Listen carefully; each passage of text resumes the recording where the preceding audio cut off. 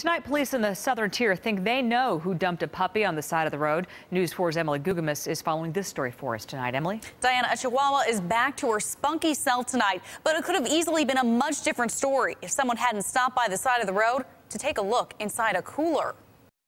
It's an especially disturbing case. A Chihuahua found zipped inside a beer cooler, left like trash on the side of the road in Lakewood.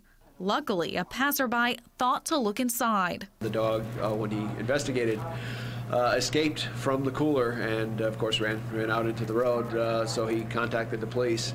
Chautauqua County Humane Society investigator Ray Muniz is dumbfounded. Putting a small dog in a beer cooler in, 18-degree weather and throwing it outside for it to survive or not, I think is a pretty heinous act. Authorities say she'd been in the cooler some time, judging by the amount of feces and urine inside.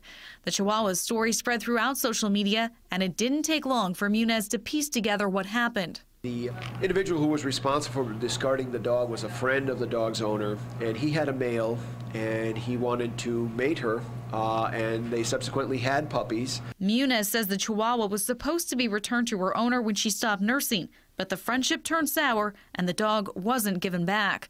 Gina Browning is with the SPCA serving Erie County. She says this case is one of several animal cruelty cases in recent weeks. Sometimes we think it might be the time of year and the stress that people may be under. Other times that people will blame it on the weather, and other times it just seems like there's a rash of cruelty cases that we actually find out about. It's just a horrific thing. You throw the animals' world completely upside down.